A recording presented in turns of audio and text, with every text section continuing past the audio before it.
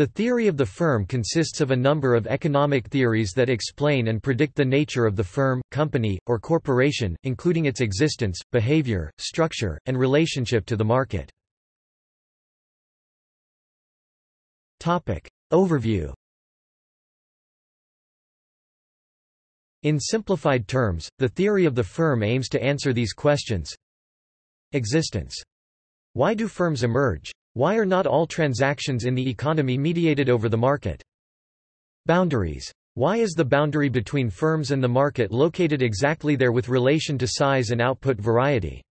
Which transactions are performed internally and which are negotiated on the market? Organization. Why are firms structured in such a specific way, for example as to hierarchy or decentralization? What is the interplay of formal and informal relationships? Heterogeneity of firm actions, performances. What drives different actions and performances of firms? Evidence. What tests are there for respective theories of the firm? Firms exist as an alternative system to the market price mechanism when it is more efficient to produce in a non-market environment. For example, in a labor market, it might be very difficult or costly for firms or organizations to engage in production when they have to hire and fire their workers depending on demand-supply conditions. It might also be costly for employees to shift companies every day looking for better alternatives. Similarly, it may be costly for companies to find new suppliers daily. Thus, firms engage in a long-term contract with their employees or a long-term contract with suppliers to minimize the cost or maximize the value of property rights. Background. The First World War period saw change of emphasis in economic theory away from industry-level analysis, which mainly included analyzing markets, to analysis at the level of the firm, as it became increasingly clear that perfect competition was no longer an adequate model of how firms behaved. Economic theory until then had focused on trying to understand markets alone, and there had been little study on understanding why firms or organizations exist. Markets are guided by prices and quality, as illustrated by vegetable markets where a buyer is free to switch sellers in an exchange.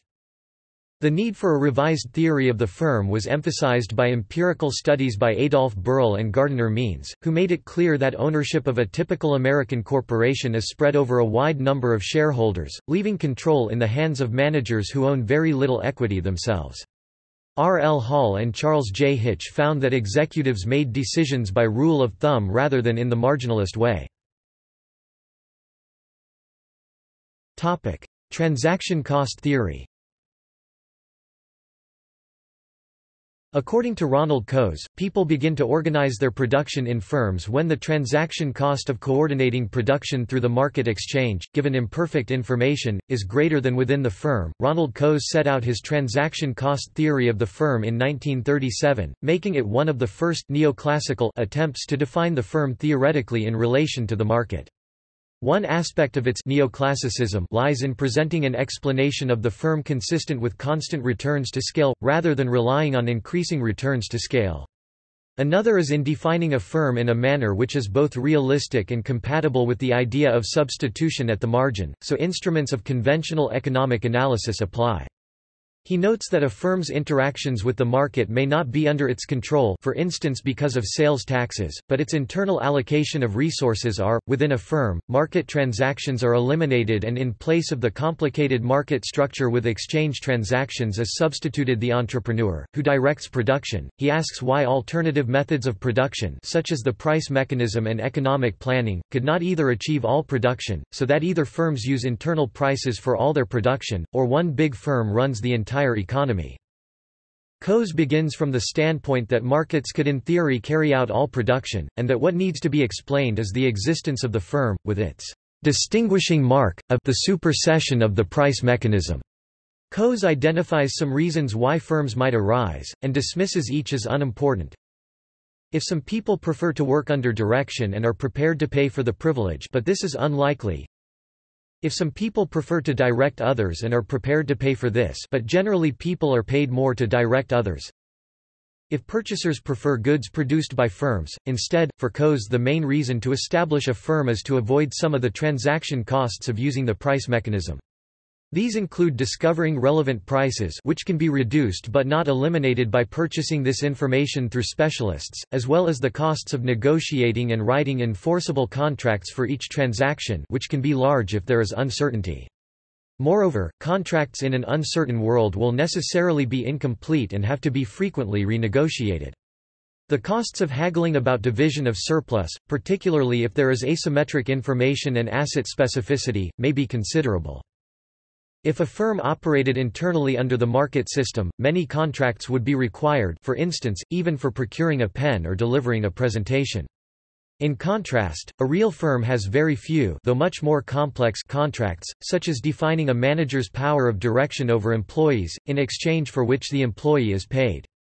These kinds of contracts are drawn up in situations of uncertainty, in particular for relationships which last long periods of time. Such a situation runs counter to neoclassical economic theory. The neoclassical market is instantaneous, forbidding the development of extended agent principal employee-manager relationships, of planning, and of trust. Coase concludes that a firm is likely therefore to emerge in those cases where a very short-term contract would be unsatisfactory, and that it seems improbable that a firm would emerge without the existence of uncertainty. He notes that government measures relating to the market, sales taxes, rationing, price controls, tend to increase the size of firms, since firms internally would not be subject to such transaction costs. Thus, Coase defines the firm as the system of relationships which comes into existence when the direction of resources is dependent on the entrepreneur. We can therefore think of a firm as getting larger or smaller based on whether the entrepreneur organizes more or fewer transactions. The question then arises of what determines the size of the firm. Why does the entrepreneur organize the transactions he does, why no more or less? Since the reason for the firm's being is to have lower costs than the market, the upper limit on the firm's size is set by costs rising to the point where internalizing an additional transaction equals the cost of making that transaction in the market. At the lower limit, the firm's costs exceed the market's costs, and it does not come into existence. In practice, diminishing returns to management contribute most to raising the costs of organizing a large firm, particularly in large firms with many different plants and differing internal transactions, such as a conglomerate, or if the relevant prices change frequently. Coase concludes by saying that the size of the firm is dependent on the costs of using the price mechanism, and on the costs of organization of other entrepreneurs. These two factors together determine how many products a firm produces and how much of each. Reconsiderations of transaction cost theory. According to Louis Putterman, most economists accept distinction between intra-firm and interfirm transaction, but also that the two shade into each other. The extent of a firm is not simply defined by its capital stock. George Barclay Richardson, for example, notes that a rigid distinction fails because of the existence of intermediate forms between firm and market such as inter-firm cooperation. Klein 1983 asserts that economists now recognize that such a sharp distinction does not exist and that it is useful to consider also transactions occurring within the firm as representing market contractual relationships. The costs involved in such transactions that are within a firm or even between the firms are the transaction costs.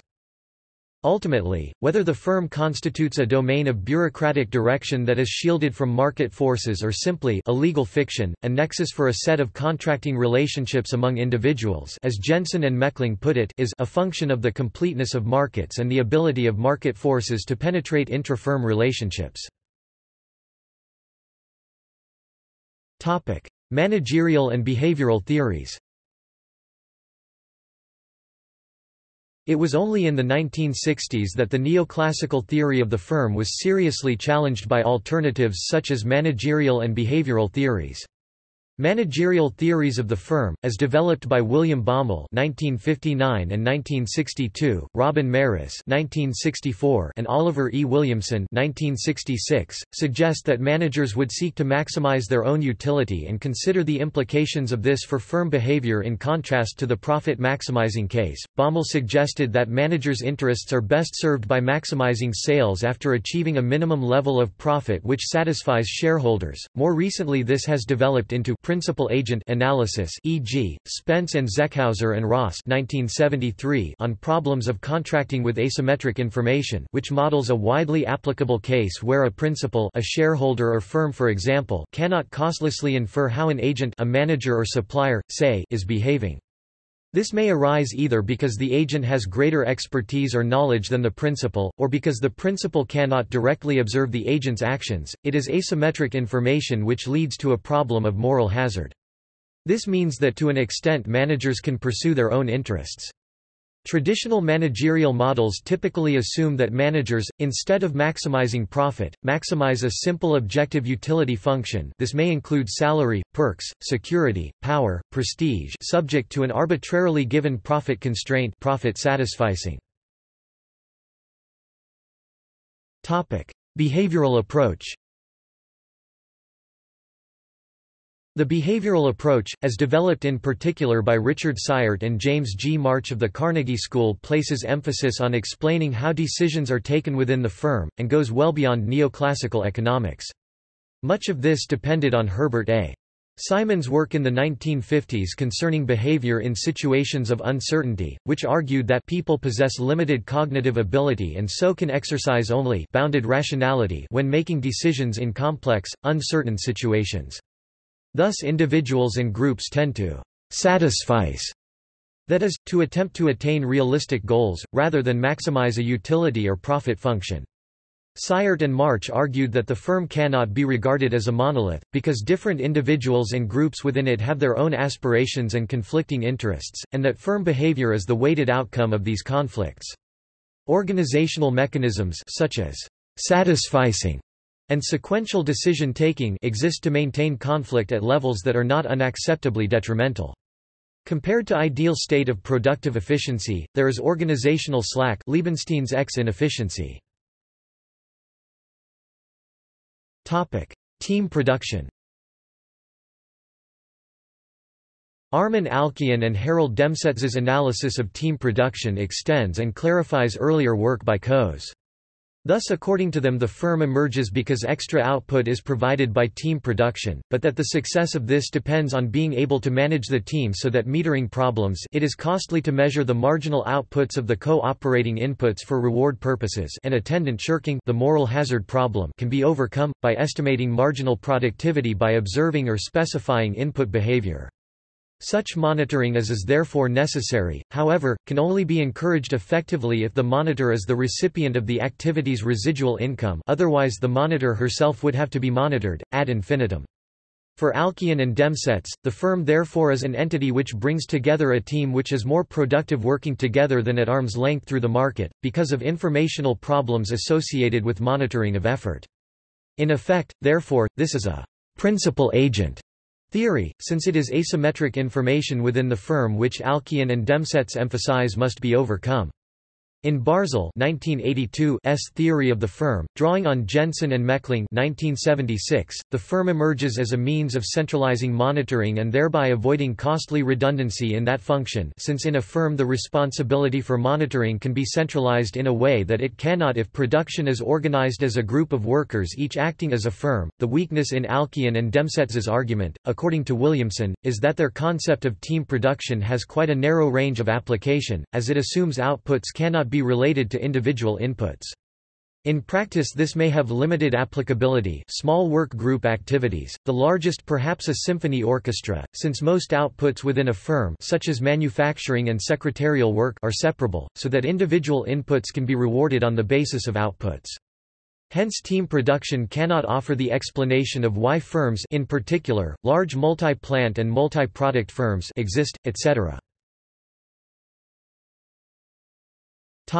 Asset specificity. For Oliver E. Williamson, the existence of firms derives from asset specificity in production, where assets are specific to each other such that their value is much less in a second-best use. This causes problems if the assets are owned by different firms such as purchaser and supplier, because it will lead to protracted bargaining concerning the gains from trade, because both agents are likely to become locked into a position where they are no longer competing with a possibly large number of agents in the entire market, and the incentives are no longer there to represent their positions honestly. Large numbers bargaining is transformed into small number bargaining. If the transaction is a recurring or lengthy one, renegotiation may be necessary as a continual power struggle takes place concerning the gains from trade, further increasing the transaction costs. Moreover, there are likely to be situations where a purchaser may require a particular, firm-specific investment of a supplier which would be profitable for both, but after the investment has been made it becomes a sunk cost and the purchaser can attempt to renegotiate the contract such that the supplier may make a loss on the investment. This is the hold-up problem, which occurs when either party asymmetrically incurs substantial costs or benefits before being paid for or paying for them. In this kind of a situation, the most efficient way to overcome the continual conflict of interest between the two agents or coalitions of agents may be the removal of one of them from the equation by takeover or merger. Asset specificity can also apply to some extent to both physical and human capital, so that the hold-up problem can also occur with labor, e.g. labor can threaten a strike, because of the lack of good alternative human capital, but equally the firm can threaten to fire. Probably the best constraint on such opportunism is reputation rather than the law, because of the difficulty of negotiating, writing and enforcement of contracts.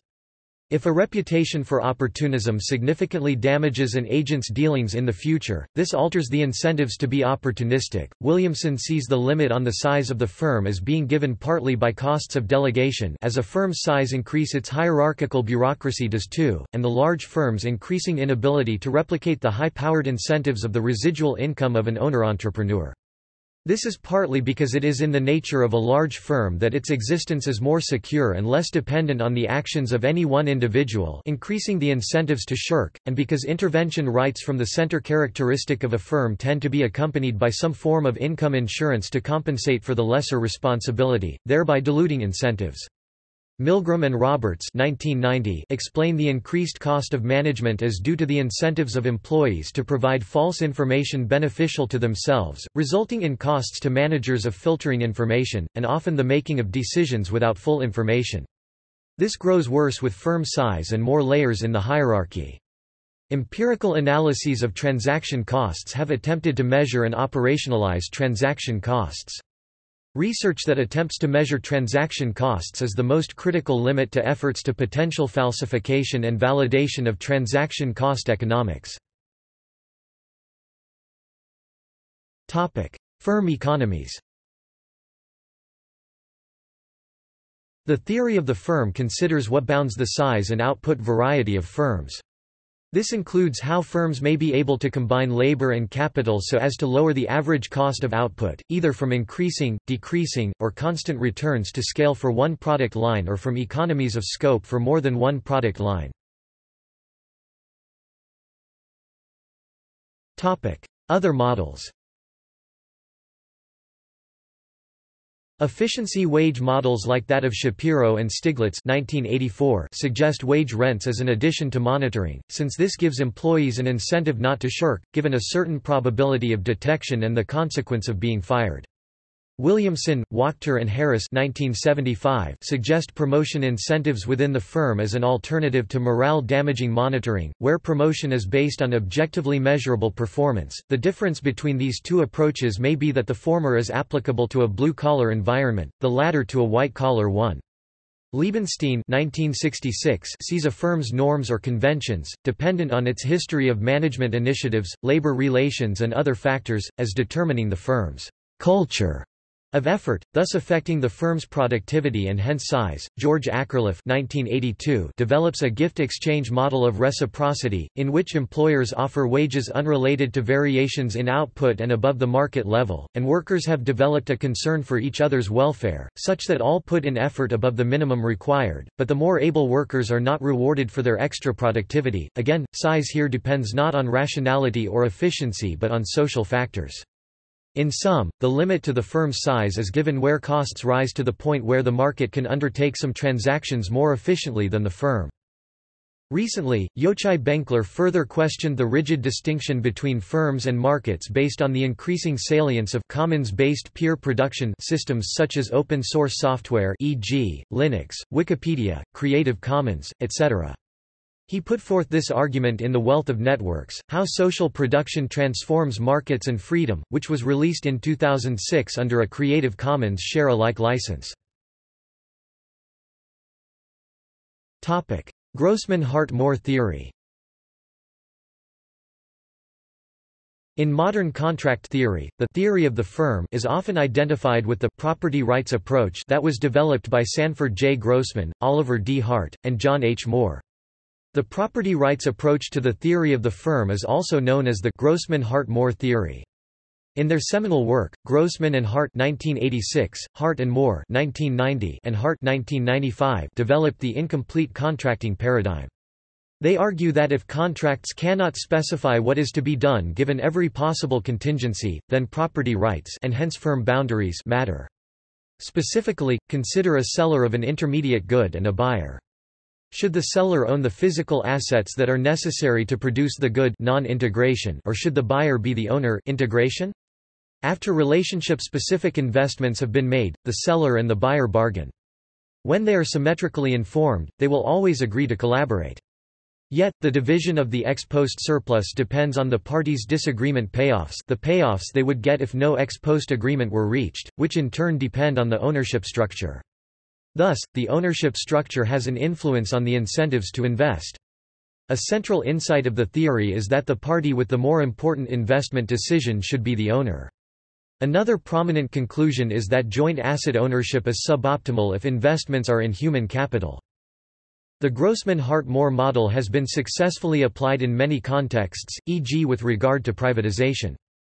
Chu (1998) and DeMeza and Lockwood (1998) have extended the model by considering different bargaining games that the parties may play ex post, which can explain ownership by the less important investor. Oliver Williamson 2002 has criticized the Grossman-Hart-Moore model because it is focused on ex-ante investment incentives, while it neglects ex-post inefficiencies. Schmitz 2006 has studied a variant of the Grossman-Hart-Moore model in which a party may have or acquire private information about its disagreement payoff, which can explain ex-post inefficiencies and ownership by the less important investor.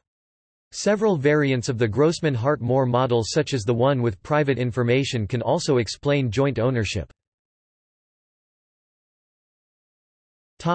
See also Notes References Crew, Michael A. 1975. Theory of the Firm. New York, Longman. p. 182. ISBN 0-582-44042-4. Clark, Roger, McGinnis, Tony 1987. The Economics of the Firm. Cambridge, Blackwell. ISBN 0-631-14075-1. Foss, Nikolai J., ed. 2000.